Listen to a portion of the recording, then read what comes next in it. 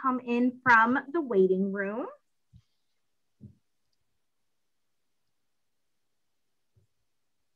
Just a couple more. Hello, everyone.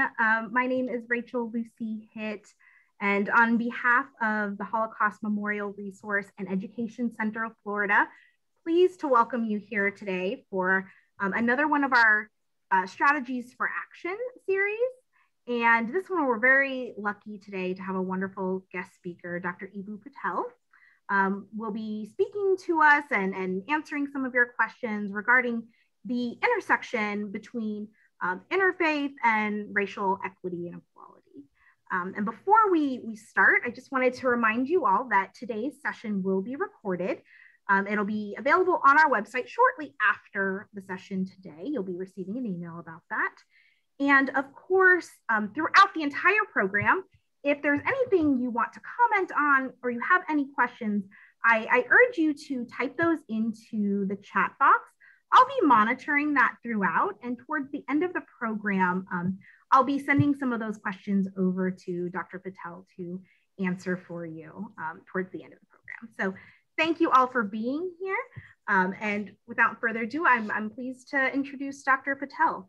He is the founder and president of Interfaith Youth Corps, a nonprofit organization working to make interfaith cooperation a social norm in America.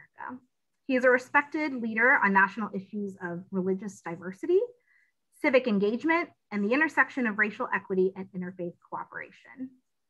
He is the author of 4 books, and actually right before this started, I went to my bookshelf to find one of them, Acts of Faith. And he is also a recognized speaker at colleges and universities, philanthropic convenings, civic gatherings, both in person and like today, virtually. He has also served on President Obama's inaugural Faith Council. Dr. Patel will join us shortly after a brief introductory video. We come from all over the world, carrying our history, our legacies, our stories, our ancestors and practices we've maintained for generations or created ourselves. We are orthodox and secular. We are searching and spiritual. We are black and brown and white and everything in between. We are civically minded, and when we look at what's happening in society, we think maybe we can help. We have faith in our communities, our families, ourselves, and we are inspired by our traditions to imagine an America that is different, an America that is more kind and compassionate and just. We know we can create one, especially when we come together, when we call on our crew, when we gather to work, when the many assemble as one for the betterment of all. Like those who have inspired us, they came from somewhere. They were young people, bridge builders whose visions and traditions compelled them to act.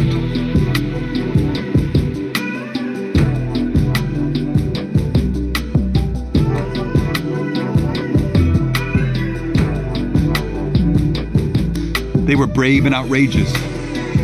They did things that had not been done. They led acts of service across lines of difference. Today, interfaith leaders in communities, campuses, and in the streets across the country are engaging in conversations and actions that steer broad cultural change. And it starts with you and your story in conversation with others like you and not like you, a growing understanding of our difference and similarities that broaden our sense of who we are and who we are in connection to others, and what it means to renew the broken promises of our country. Become a bridge builder. America needs you. As Miss Brooks said, we are each other's harvest. We are each other's business. We are each other's magnitude and bond. Well, hello, everyone. I'm so thrilled to be here with you. My name is Eboo Patel. I run a Chicago-based national organization called IFYC, and I'm going to be talking about the intersection of interfaith and racial equality for you all at the Holocaust Memorial Resource and Education Center of Florida. I want to say that just through the folks here, I see some old friends, my friend Pastor Joel Hunter from the days in the Obama administration, my old friend Annapurna Astley Padnock, who is part of the original conversations around IFYC 2 decades ago.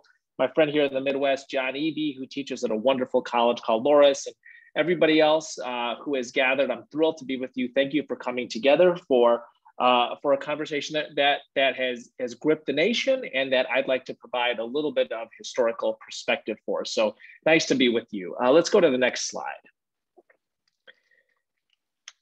So this is one of my favorite images in American history. This is one of the Selma marches in the middle of 1965. Adam Sewer of The Atlantic calls the civil rights movement, and particularly what happened at Selma, part of the third founding of the United States of America. This work helped to get us closer to achieving the ideals of the Declaration of Independence and the Constitution, because it helped to expand the inclusiveness of who those ideals pertain to. So here we have some familiar figures: the Reverend Dr. Martin Luther King Jr., the great John Lewis, who as a child would preach to his chickens in the backyard. Over Dr. King's left shoulder there is the great Rabbi Abraham Joshua Heschel, who missed the trains going from Warsaw to Auschwitz by 6 weeks and came to the United States as a refugee after seeing 6 million of his co-religionists burned in Hitler's hellfires. And if anybody had a right to focus only on his community, it was the great Rabbi Abraham Joshua Heschel. And instead, Rabbi Heschel made the same decision that the Holocaust Center of Central Florida has made, which is to pay attention to all communities. And he felt that the soul of Judaism was at stake in the civil rights movement. There were Catholic priests, there were nuns who came out of their convents to march in Selma. Malcolm X preached at Brown Chapel in Selma. Selma was very much an interfaith movement. In fact, civil rights in the United States of America, the movement was an interfaith movement. Martin Luther King Jr., a decade before this in Montgomery, Alabama, when he first comes to national prominence, he is basically applying the lessons of Gandhi's Salt March in India to Montgomery, Alabama in the bus boycott. He says that Jesus is his principal inspiration, but Gandhi furnishes the method. And in fact, the role of Gandhi, a Hindu from India, is impossible to overstate in the civil rights movement.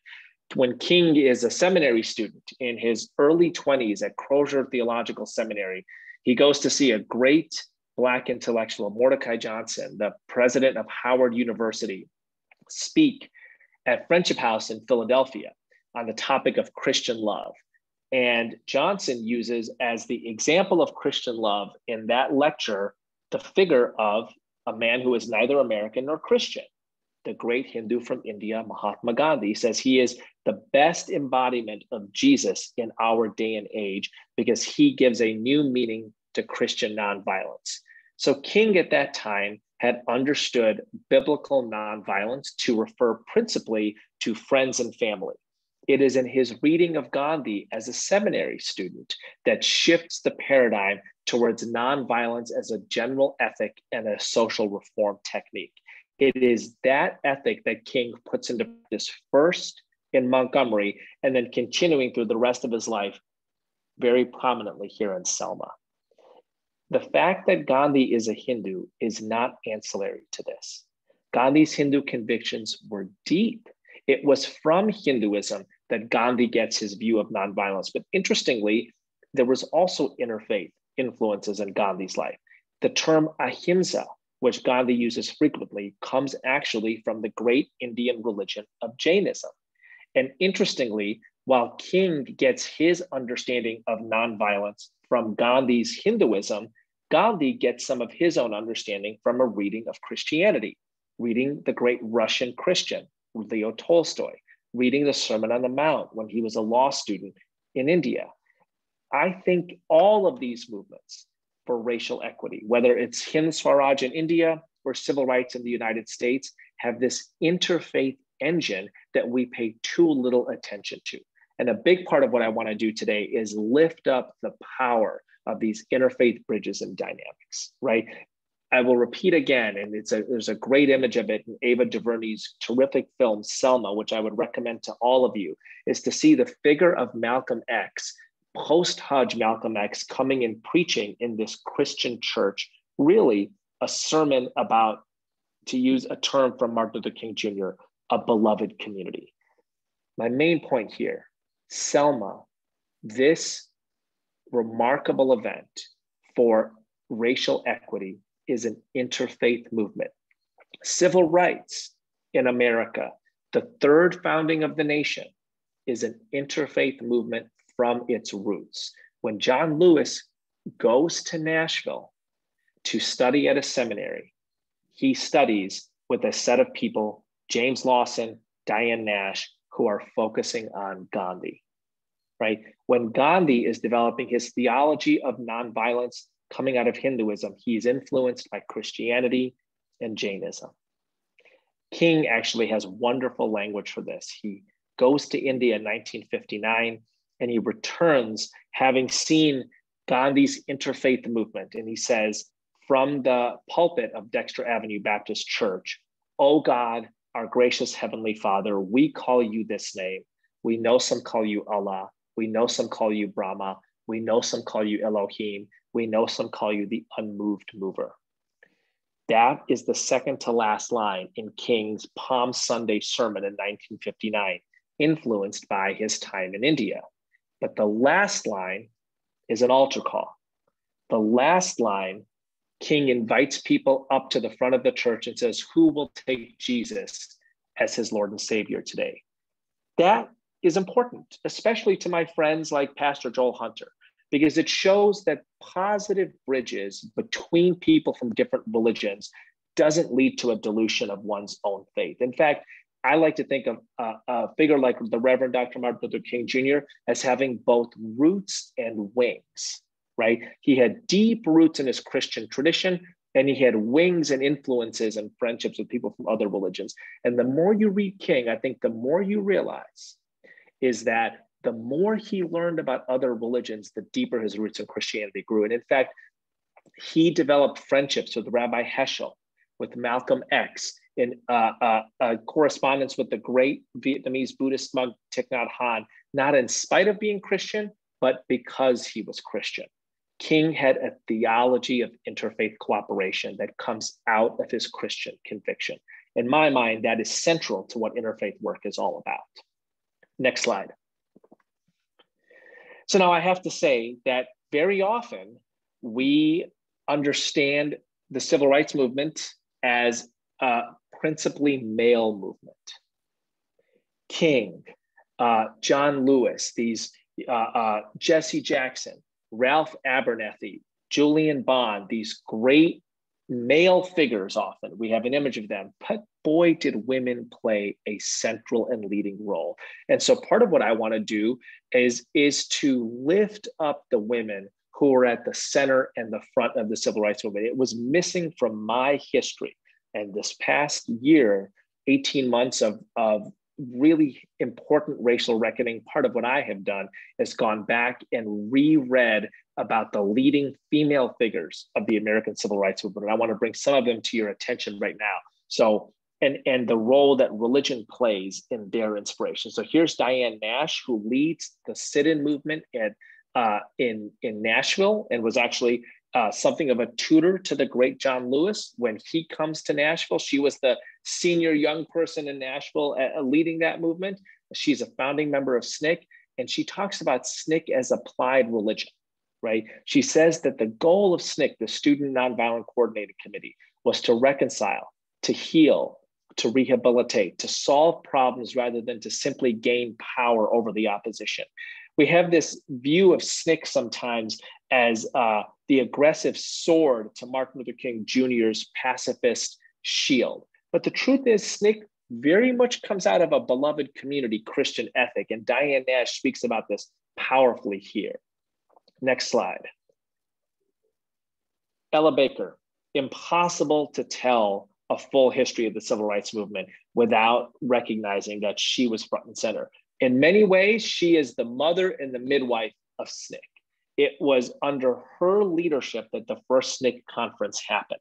She hosts it at her alma mater, Shaw University. She gets the sense that there's this kind of student movement growing. And frankly, she's a little bit frustrated serving as the executive director of the Southern Christian Leadership Conference, which was King's organization. She's a little bit frustrated about the slowness of that organization and their involvement in this grassroots direct action movement. And so she decides to bring these young people, these students together at her alma mater for the first conference in 1959.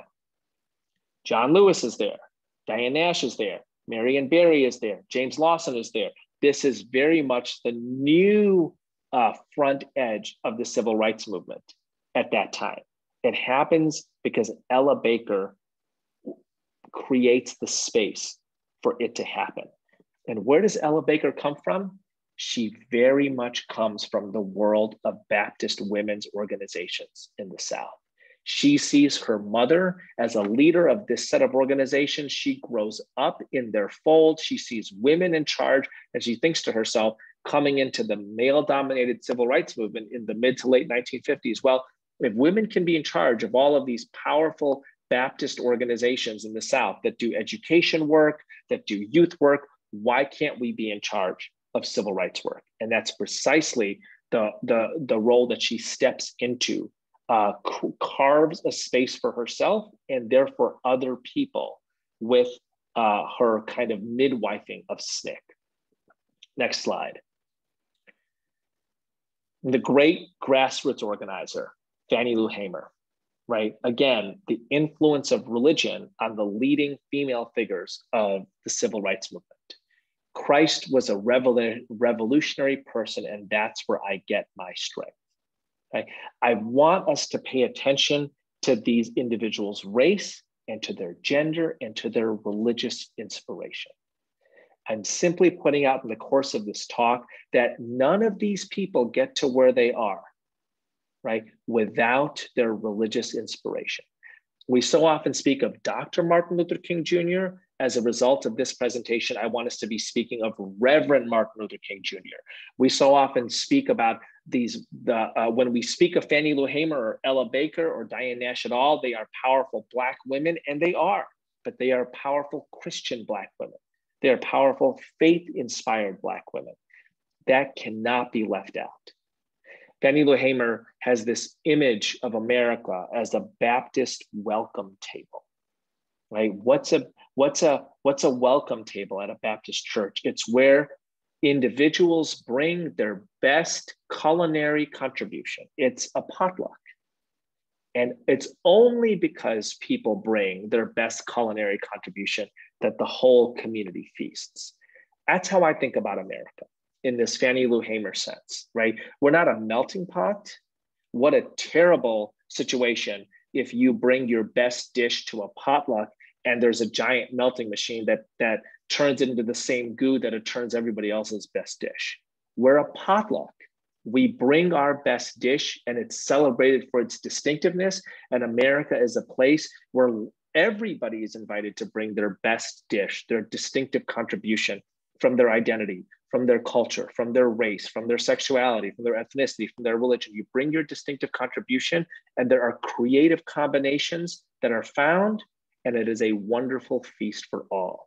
For Fannie Lou Hamer, that idea of America as a potluck nation has a Christian birth. It is a welcome table next to a Baptist church. Next slide. So there is a long history of people from different religions working together for racial equity. Yes, the civil rights movement is the third founding, but it is not the first time that people of color inspired by different religions have worked together for racial equity. And I want to put this image in front of you right here, right? Because when you see 1773, if you're like me, you think immediately of 1776 and the European founding of the United States. And those men, imperfect though they were, George Washington, Thomas Jefferson, Benjamin Franklin, James Madison, John Adams, you know the lot, right? Imperfect though they were, did important things. Amongst those things was they helped to create the mechanisms of the world's first religiously diverse democracy. The Virginia Statute for Human Freedom, the First Amendment, the Benjamin Franklin's building of a hall where he said the pulpit of this hall would be open to any preacher of any persuasion. If the Mufti of Constantinople was to send a Muslim preacher for us, this pulpit is open to is at his service. They did, again, for their blind spots and mistakes and even sins, remarkable things, but they were not the only people who set forth the mechanisms of the nation. This church, right, profiled in Henry Louis Gates Jr. magisterial PBS documentary, The Black Church, was a place where Christian and Muslim Black slaves came together to build an institution of worship that serves as a site on the Underground Railroad and still stands today. Why do we know that Muslims helped to build this? Because if you visit First African Baptist Church in Savannah, Georgia, there is Arabic script carved into the pews. And can you not feel the chills up and down your spine thinking of these slaves finding their freedom spiritually, psychologically, and finally physically, praying from the Bible, doing the Muslim salat in Arabic, in English, perhaps in indigenous African languages in this institution that they built. This also is an American founding. This also is the architecture of an interfaith nation. As we tell the story of the European founders, and I continue to hold it is an important story, these stories also of the first African Baptist Church have to be told, right? The Underground Railroad, those earlier movements for racial equity and freedom, that was an interfaith movement as well. How do we know that? Because at least a quarter of the Africans ripped off the west coast of Africa and enslaved were Muslim, praying La ilaha illallah Muhammad abduhu Rasulullah on slave ships crossing the Atlantic. They were the ones working with their Christian brothers and sisters in the fields and in the building of these institutions, which become the architecture ultimately of their freedom, right? This also is an American story. This also is an American interfaith movement. This also is an American founding. Next slide. So here is the great Jane Addams. And if I had to name one hero that I would personally hold up in American history of the person who I think is the least is known about and had the most impact on the nation, it was Jane Addams. So she dreams as a little girl what she calls a cathedral of humanity, but she doesn't just dream it, she builds it in the form of an institution called Hull House, which is about 5 miles south of where I sit right now on the near west side of Chicago. And Hull House is a place, a physical, concrete place whose big idea is that the recent immigrant and the poor have as much to contribute to American democracy as American democracy will invest in them. And so she builds an institution that has youth groups and kindergarten classes and a cooking school and a crafts workshop where people from all different backgrounds are working together. She calls it the fellowship of the deed. And because she has seen some examples of this in Europe, she insists that Protestants, Catholics, and Jews work together. She is a part of Ida B. Wells' movement in Chicago towards racial equality. She is a founding member of the NAACP. She is huge in the anti-war movement during World War I, starts the Women's International League for Peace and Freedom, is an important part of the broader women's movement. You can quite easily trace virtually every civic innovation and an awful lot of social movements to not only Jane Addams' imagination, but to the physical institution that she built. And I think about this, Daniel Allen, the great Democratic theorist at Harvard, says says ideals get instantiated in institutions, right? So the Holocaust Center for Central Florida is an institution that instantiates a set of ideals about education against bigotry, education for cooperation, et cetera, et cetera. Jane Addams does that in the late 19th and early 20th century. And one of the things that inspires me the most about her was how young she was when she started her work. She's in her late 20s. And so IFYC, the organization that I lead, we do a lot of work on college campuses with college students and young adults in their 20s. And we talk often about how Jane Addams acquired a set of ideals during her childhood and student years. And then she took her 20s to actually build an institution to those ideals, right? In so many ways, the idea of America as a Judeo-Christian nation comes from the institution that Jane Addams builds, where she insists that people from different ethnic and religious backgrounds are going to work together. And that in that working together, it improves both the work and it improves the relationships between people, right? She calls it the fellowship of the deed, the ability to find an activity that brings people from different backgrounds together so their relationships can be improved and that the work is better for it. Next slide. And here is probably the iconic individual who did more than anybody to inspire people in the late 20th and early 21st century, and actually has a role in bringing me into interfaith work. So I was at the Parliament of the World's Religions in Cape Town, South Africa in December of 1999, and Nelson Mandela does one of the keynote addresses, and he begins his talk by pointing out to the Cape towards Robben Island, where he had spent 27 years of his life. And he says, I would still be on that island. I would still be in prison if it was not for the Muslims and the Jews, the Christians and the Hindus, the Buddhists, the Baha'is, the African traditionalists, the secular humanists of South Africa working together against apartheid. And it occurs to me at that moment that the struggle against apartheid in South Africa is an interfaith movement. Just like civil rights in the United States is an interfaith movement, just like Hind Swaraj in India was an interfaith movement, just like the building of the Underground Railroad was an interfaith enterprise, just like Hull House was an interfaith movement, right? There is this dynamic behind so many of the things that we find important and inspiring.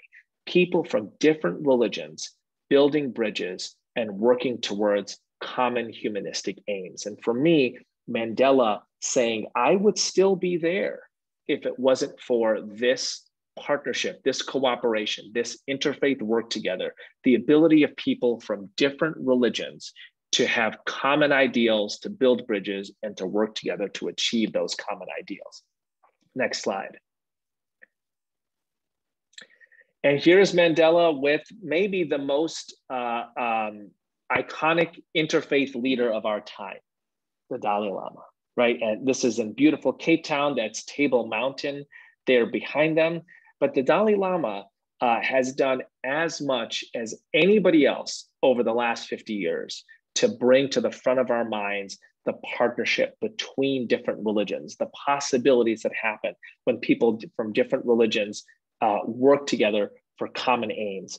I had the great honor of having a mentor, Brother Wayne Teasdale, who my friend Annapurna will remember well, who was friends with the Dalai Lama. And he arranged a short audience between my friend Kevin Koval and myself and His Holiness in His Holiness's residence in Dharamsala, India, back in 1998, when IFYC was 9 voices in my head. And I presented the idea to the Dalai Lama, and he laughed and he said, that's a good idea, you should build it. And, you know, alhamdulillah, praise be to God, 23 years later, we are doing exactly that. But I think to myself, if the Dalai Lama doesn't exemplify a kind of interfaith leadership, right? Deep roots in a particular tradition, powerful friendships with people from a range of traditions, an articulation of common ideals, that's the kind of person that we should be holding up as a hero across traditions. for our time, in part precisely because he is so deeply associated with one religion and is able to articulate a set of universal, common humanistic aims coming out of the particularity of his particular tradition of Tibetan Buddhism. If I could recommend one book by the Dalai Lama to you, it would be Toward a True Kinship of Faiths, which is a wonderful articulation of what interfaith work could be. It is a highlighting of commonalities between different religions while having respect for the distinctions that keep the religions, in fact, separate and distinct while still related and cooperative. Next slide. And we see this work today, right? I mean, there is powerful, powerful interfaith work happening today. So I love all of these pictures. I love the picture of Mennonites for Black Lives. I love the picture of a Muslim and a Jew, each doing their respective prayers, working together at the beginning of the coronavirus crisis. That is the picture you see there of the ambulance and the Muslim and the Jewish man. That's from March, April 2020, right at the beginning of the crisis. This airport picture of a Muslim dad and a Jewish dad with their respective children on their shoulders, welcoming people in this case, opposing the Muslim ban and making sure that America maintains open arms to people coming in that can be a contribution to the nation. This is interfaith cooperation happening right now. Right. And of course, the Holocaust Center for Central Florida is doing its own version of this. And I'm really proud to be a part of it today. But we should be inspired by the interfaith work happening right now, the bridging between people from different religions for common humanistic aims. And we should be asking ourselves, how can I be a part of this? And finally, in the next slide, I love this image also, which is this image of this is a vaccination clinic at a mosque that was organized by a couple of young Muslim women in Hartford, Connecticut. There were a set of people at this mosque who had reasonable questions about the vaccine, who were deeply concerned about the virus, but wanted to know, in this case, was the vaccine halal? Was the vaccine safe? What could they do if they got it? A whole set of reasonable questions. And these young Muslim women who were part of this mosque and who were in medical school were trusted messengers with a powerful message to the members of their community. The vaccine is safe, the vaccine is effective, the vaccine is important. And in fact, they said the vaccine is Islamic because in Islam, we protect our own health and we protect people around us. And that is precisely what the vaccine will do. And this is happening in churches and synagogues and gurdwaras all across the nation. And so often it is organized by young people. And one of the things I want to highlight here is that my organization, IFYC, and another organization, the Public Religion Research Institute, just released a major survey about religion and the vaccine. And one of our findings was that religious messengers and religious messages had a deep well of trust within certain communities. And I think that that's really powerful for all of the negative stuff said about religion these days. People are still turning to their pastor. People are still turning to fellow congregants. People are still using the phone lists and phone trees of mosques and gurdwaras and temples to ask questions about the vaccine, right? Religion is still a repository of trust and goodwill in our society. And I want to thank everybody who's a part of that on this call. My friend, Pastor Joel Hunter, all of you who are a part of building the trust and the bridges and the bonds that is religion at its best. It should not be taken for granted. It takes an awful lot of work and it serves our society in so many ways. And we're seeing it in this particular way right now around vaccination with the power of partnerships between faith communities, government leaders, and public health officials. So I want to end with a video of my friend and colleague, Reverend Jen Bailey. And really this video is an invitation, right? Each of us has an interfaith identity story. And in this video where Jen tells her story, I want you to start thinking about what your story would be. If you were to do a video of your own life, your own interfaith story, what would it look like? So I will end my presentation with Jen's video, and I look forward to conversation with all of you.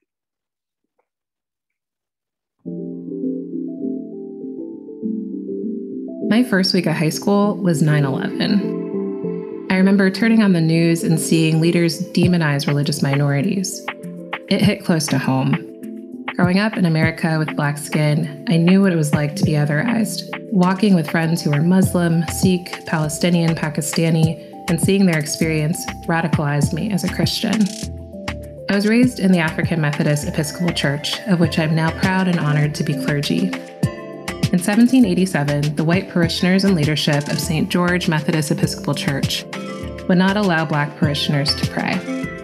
One Sunday, Richard Allen and others kneeled at the altar and were pulled from their knees. They walked out and started what would become the Black Church movement. The Black Church, as we know it, began as a protest movement against racial injustice. In 2015, I spoke from the pulpit of another AME church, Brown Chapel in Selma, Alabama, on the 50th anniversary of the voting rights marches, where the young people of the Student Nonviolent Coordinating Committee, SNCC, were on the ground organizing. So many of them were deeply rooted in their Christian faith and inspired by teachings from a wide range of the world's religions. I stood where the photo was taken of the great religious leaders of different faiths coming together to push for racial justice, and I realized that Selma was an interfaith movement. It's one point in a larger story of interfaith cooperation for racial justice that goes back to Gandhi's Satyagraha movement in India and forward to the struggle against apartheid in South Africa and today's Black Lives Matter movement. I have a mentor who says that Black women have never wanted a vision of liberation that wasn't inclusive of everybody.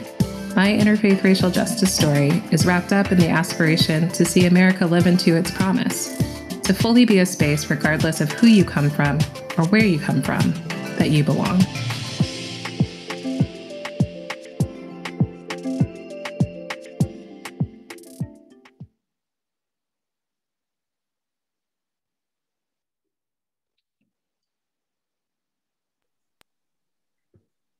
Thank you so much, Dr. Patel. Really, really appreciate getting us thinking in a bunch of different areas. And actually, I can see this as the chat box has been filling up also with a lot of direct messages to me with questions for you. Would you mind addressing some of these questions and comments?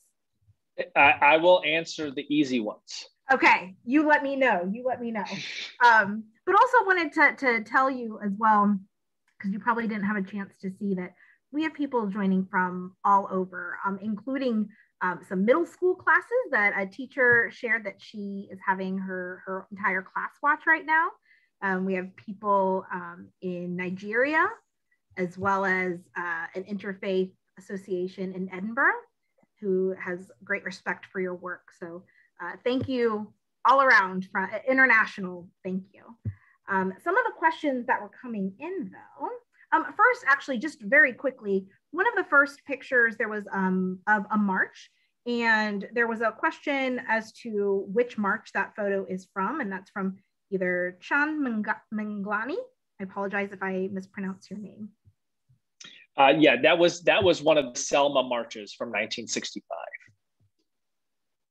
That was coming in as you were talking, and I didn't want to interrupt you. Yep. And then a question from John Eby says, what suggestions do you have for responding to the concern amongst some diversity leaders that interfaith work distracts from the urgent focus on racial and LGBTQ equity? People respect the historical role of interfaith, but often do not connect it to our present moment, and also do not see it as having the priority of the racial equity issues we have right now.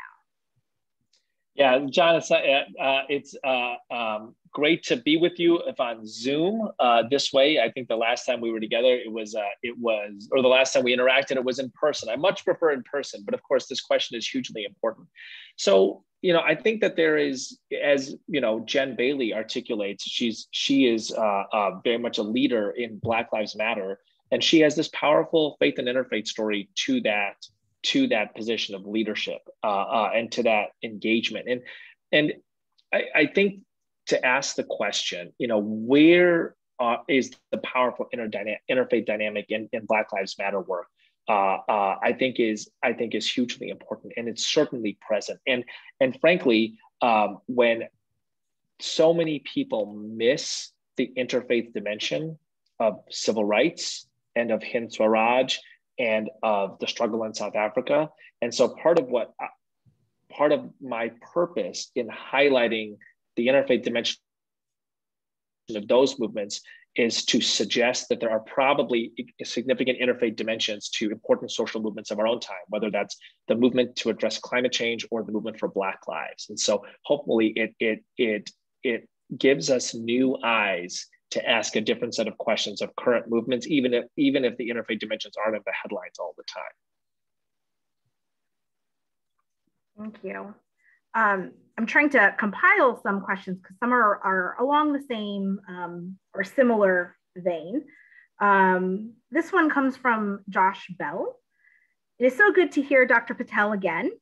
I would love to hear his thoughts on the intersection of religious interfaith work with movements for LGBTQ+ inclusion.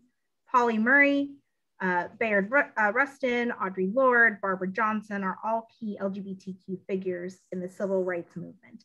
And there have been other questions also along the line of how to do interfaith work when some people have very different beliefs and values on who is valued in human rights movements. Yeah, I mean, I'm both familiar with and deeply inspired, especially by the work of Audre Lorde, Bayard Rustin, and Polly Murray. And it's impossible to tell the story of the civil rights movement without the contributions of Bayard Rustin and Polly Murray, right? Bayard Rustin organizes the March on Washington.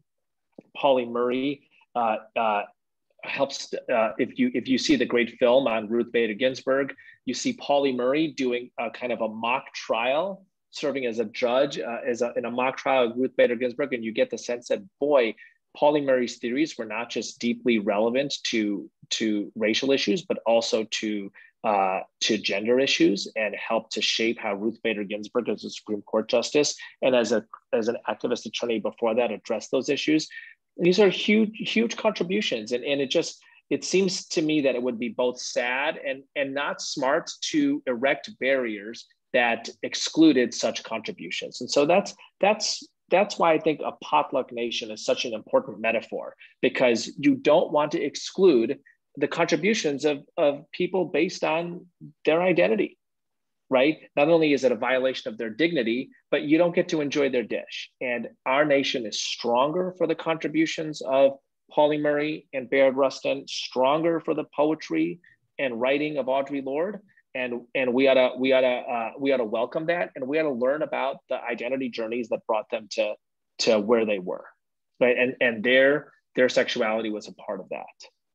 Can you actually tell us a little bit about how you go about doing that in the work of Interfaith Youth Corps, how working with college students across the nation, how you are recognizing those different aspects of identity in interfaith work? Yeah, so a lot of what we do at IFYC is we encourage students to start interfaith service and dialogue projects. And if you find a common activity that brings people together, it's a great, first of all, it's important to be engaged in that activity, often a service activity, and it's a great table at which to begin a conversation. And so actually, this is very much the Habitat for Humanity or Hull House model, right? Again, Jane Addams' notion of the fellowship of the deed, Habitat for Humanity's notion of the theology of the hammer. Millard Fuller founds Habitat for Humanity, not just because of his concern about the lack of housing, but also because he was continuously frustrated that his mainline Christian and evangelical Christian friends couldn't have constructive conversations with each other about religion. And he realized that they would do service together, and service is actually a language of religion. So why not bring mainline and evangelical Christians together to do service? IFYC's big idea is basically a version of that. You should bring atheists or Zoroastrians, and Sunnis and Shias, and Sufis and Salafis, and Buddhists and Baha'is, and evangelicals and Orthodox Jews together around service, and then ask the question, what inspires you to serve? And that's the first question that can get you then into a bigger conversation, which includes, tell me more about your story, right? So for us, it is typically create an activity or a space where people can engage in a project that the vast majority of people would agree on, like building a house, right? Start the conversation by saying what inspires you from your identity to serve others, and then basically ask, tell me more about your story. And so you're starting what we call a mutually enriching conversation rather than a mutually exclusive conversation. And incidentally, when you run into an area of disagreement, expect it, right? I mean, did you really think that diversity was just the differences you liked? It's not. Expect the disagreement, but don't start there. Don't start there. Start with an area of not just agreement, but an area of positive, constructive common action. Thank you. People on this Zoom are experts at this. You know, John Evie happens to be a front and center on my Zoom screen right here. Maybe that's God's work, but he's been doing this for over a decade at Loras College, right? So people on this, and you all are experts at this, is the Holocaust Center. You know, in your answer, you know, you were talking about different faith groups, but you also, you know, mentioned with bringing people together for some of that common good, mentioning people that may identify as atheist or humanist. And I've received quite a few questions regarding that as well. One of them being from Stoic Dan. A question for Eboo: in this changing landscape, how can we further interfaith work with young adults who are secular thinkers and humanists?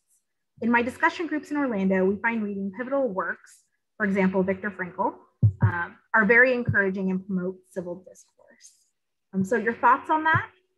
It's a powerful model. I love it, you know.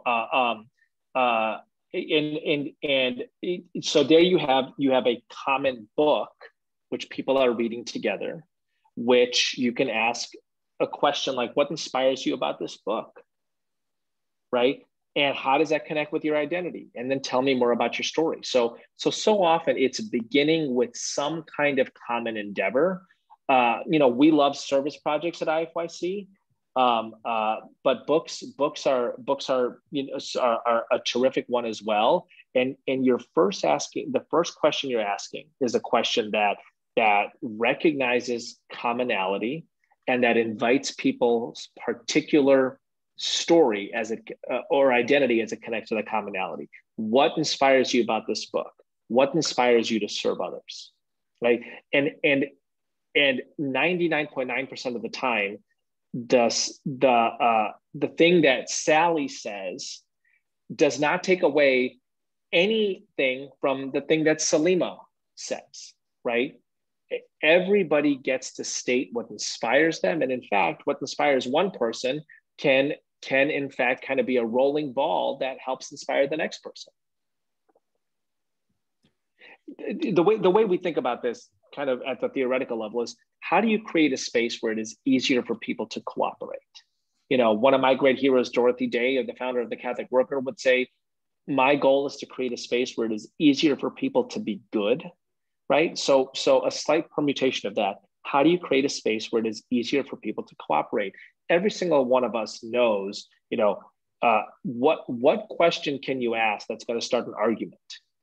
So we should give ourselves the opposite challenge. What question can you ask that's going to lead to a mutually enriching conversation where people can learn something about each other while not pretending that everything is the same?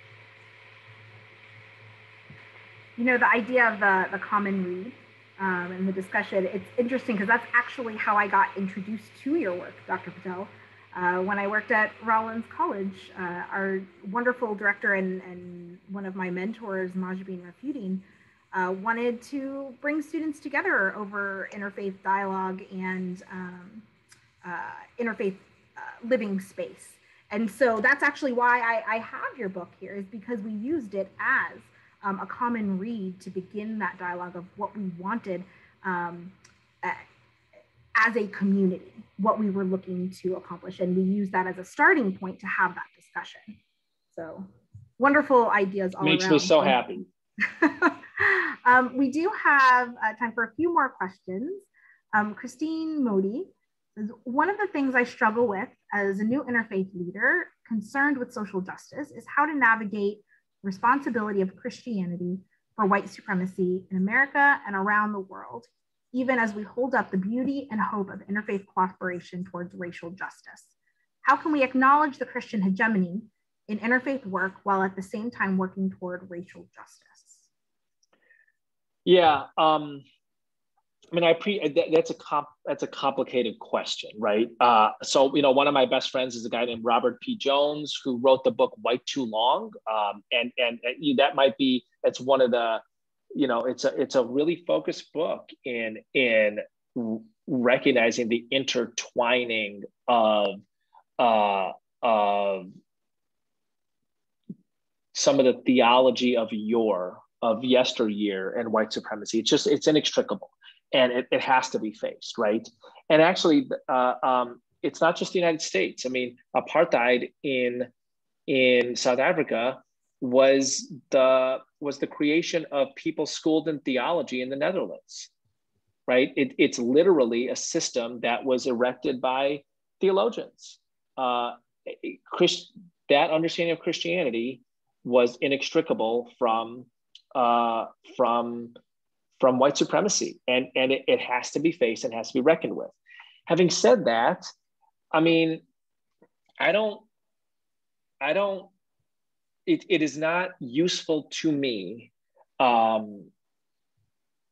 for people in interfaith spaces to spend a ton of time talking about the hegemony of Christianity, in part because I'm a brown Muslim guy and I lead the largest interfaith organization in the Western Hemisphere.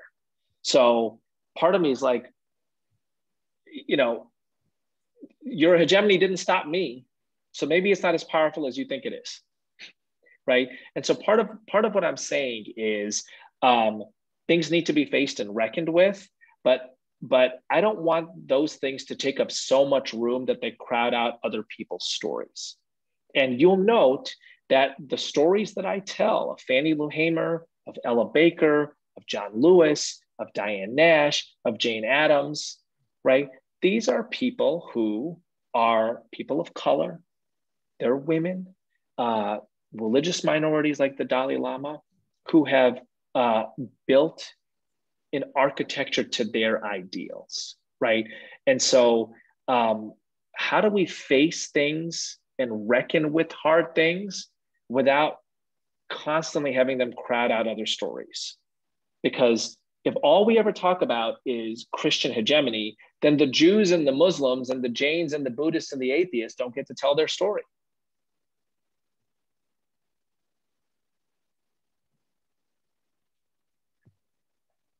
And I have a question from Christina Khan that was actually just seconded by another person in the chat. So they really want this question to be asked.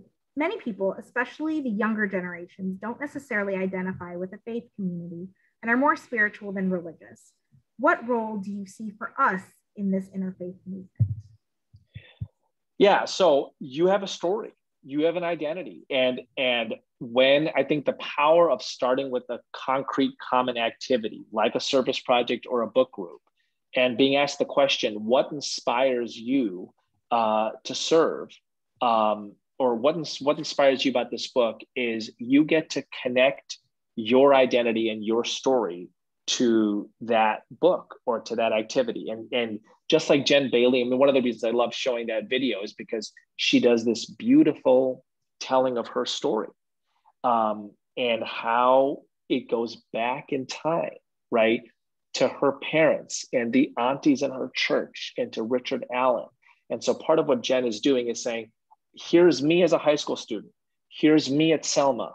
By the way, I'm embedded in this larger and deeper history. And I didn't know all of this from the jump.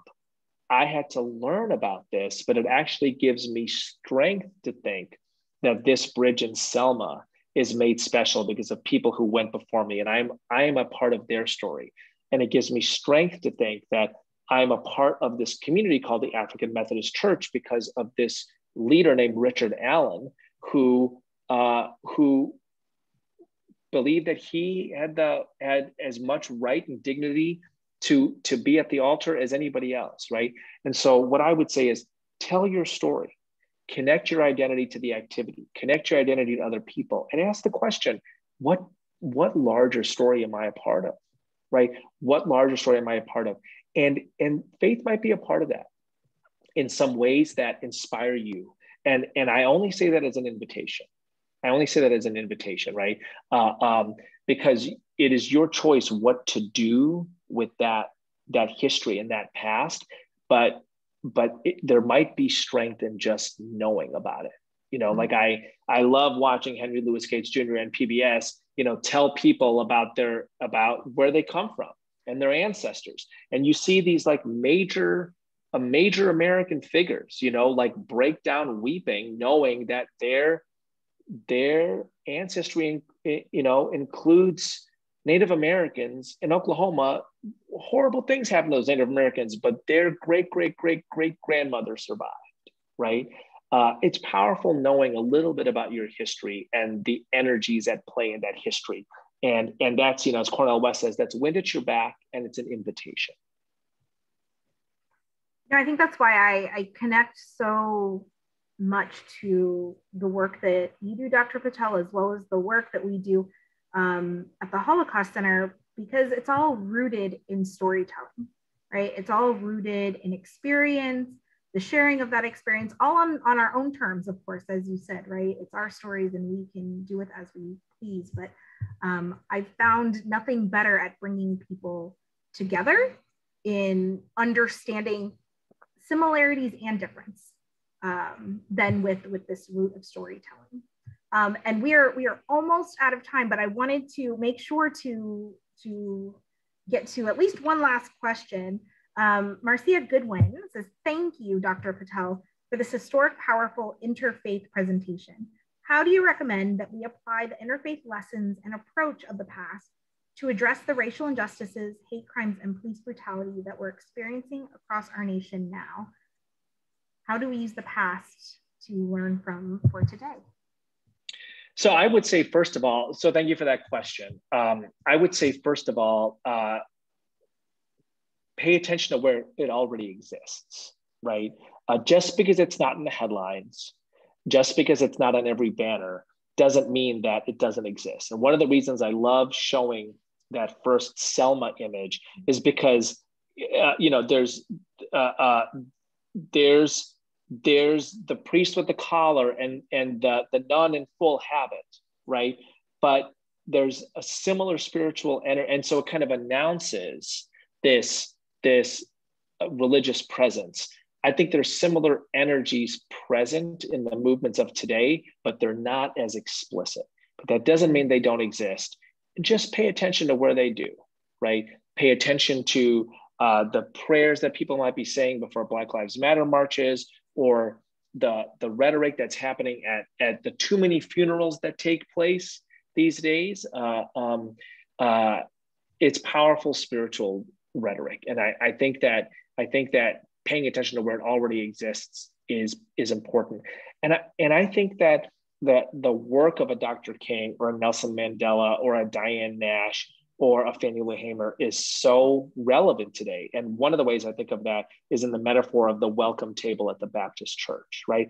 How do we see America as that welcome table that welcomes the contributions of a range of people? And the only way that the community feasts is if everybody gets to contribute. And so those images from the past, I think, are very much relevant today. How do we kind of build our mental muscles to see those positive pictures from the past in the movements of today? Thank you so much. There was so much in this program. I think that even I will want to reflect on it more and watch again. And so please remember that if anyone's interested, you are more than welcome to watch the recording of this or share it with those that weren't able to be here today. We will be sending out an email to each and every one of you here with that information, as well as a feedback survey. And we hope you can, participate in other programs in the future. But Dr. Patel, I really wanted to thank you. One thing that I wrote down that I really am walking away with too is you said it so briefly, and it stuck with me though, is this notion of roots and wings, right? Being rooted in who I am and my own belief system, but having those beautiful wings to be able to outreach to others and learn new things and see new perspectives. So thank you very much for being here today. Everyone, thank you for participating in so many questions. I apologize we didn't even get to them all, but please do read some of the books that Dr. Patel suggested and watch the video again. Also, please know that programs like these are free and open to everyone in our community, but they wouldn't happen without our generous donors. So please consider, if you'd like to support any of our future programming, there will be a link in the chat box as well as in the email. We would love to be able to keep providing wonderful programming like this. And with that, just to let you know, we have another program coming up. Our next one is In My Own Words series with Judith Rapp-Hara, and that will be on May 12th at 12 p.m. So again, thank you all for attending. Dr. Patel, I can't wait to collaborate more on future programs. Thank you so much for being here. Thank you so much. Yes, and everyone at the Interfaith Youth Corps. Have a wonderful afternoon. Thank you. Bye, friends. Thank you.